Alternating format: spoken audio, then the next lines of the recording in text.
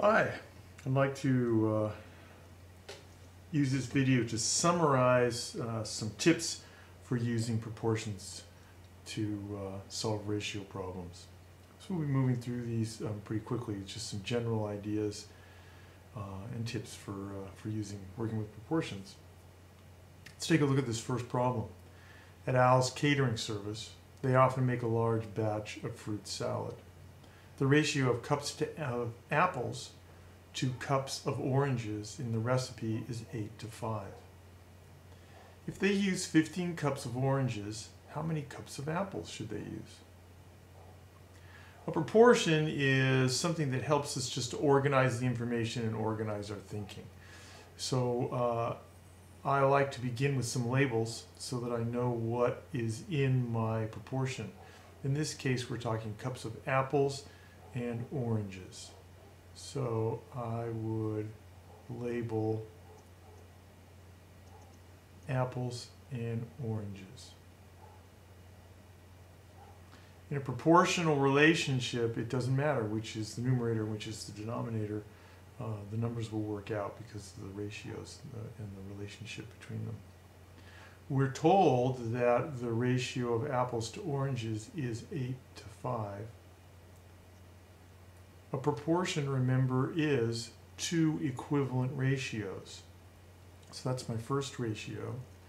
The second ratio will have some of the information, but not all of it.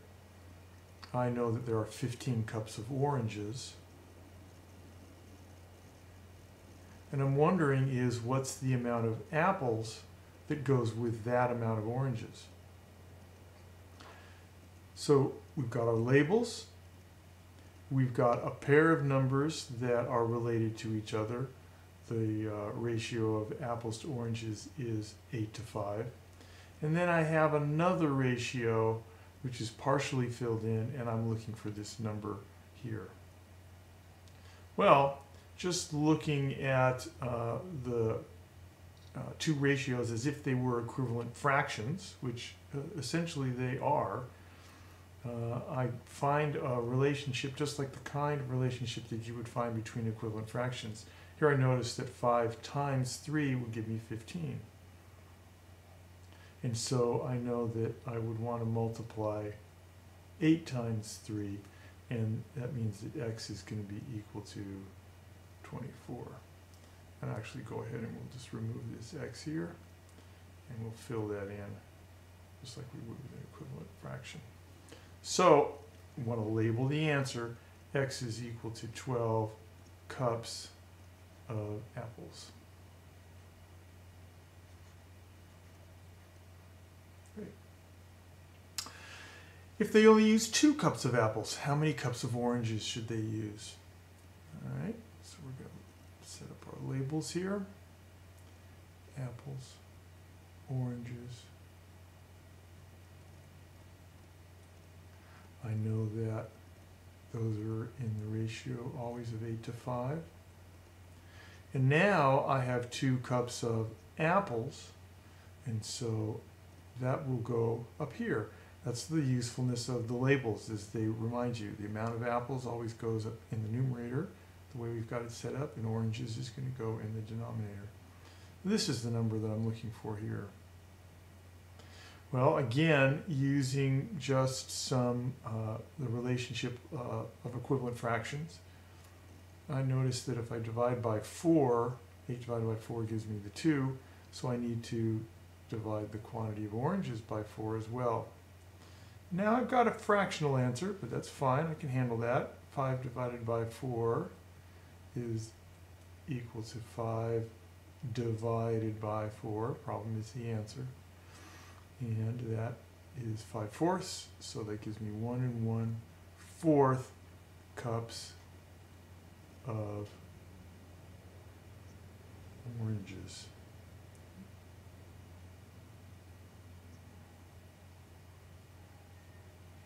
Okay. Look at a couple more problems. Stephanie can run 5 miles per hour. How long will it take her to run 8 miles? So in this problem, the quantities that we're measuring are miles and hours.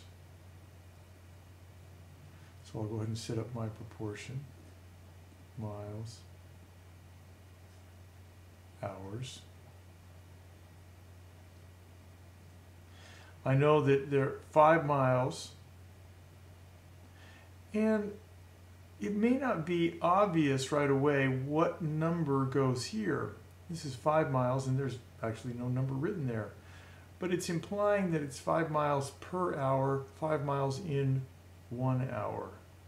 So 5 miles is what she runs in a single hour, in just 1 hour. So 5 goes with 1. 8 miles is the distance that she runs, and how long, that's the missing amount. That's the one that I don't know. Now this problem is not a clear relationship, 5 and 8. It's not immediately obvious to me what I'm going to multiply 5 by in order to get 8.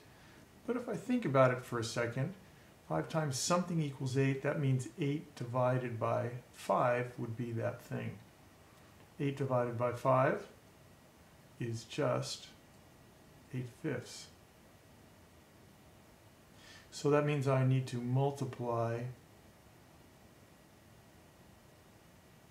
by 8/5 to get 8. And I would want to multiply 1 by 8/5 to get 8/5. So in this case, x is equal to 8/5, which is equal to 1 3/5. And what are we talking about? We're talking about hours.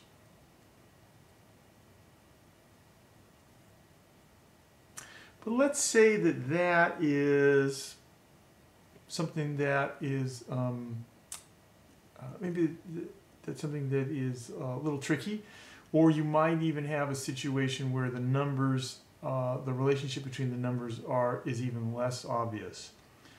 There's one other tool that we can use to solve proportions, in addition to the equivalent fraction idea, multiplying the numerator and denominator by the same thing. It costs $12.85 to buy a piece of salmon that weighs 18 ounces. How much would it cost to buy 25 ounces of salmon? So what am I measuring in this problem? I have some dollar amounts, and I have the weight of the salmon that's in ounces. So this is going to be dollars, or sometimes I'll write cost, and ounces. We know that it's 12.85 for 18 ounces. And then I know that I am interested in 25 ounces of salmon, and I want to know what this is. Well, in order to solve this, we can use something that's called the cross product. And I've got another video which explains the cross product in a little bit more detail and where it comes from. But here's how the cross product works. Product is multiplication, and cross is a cross. In this case, it's because we multiply this and we multiply these two numbers together.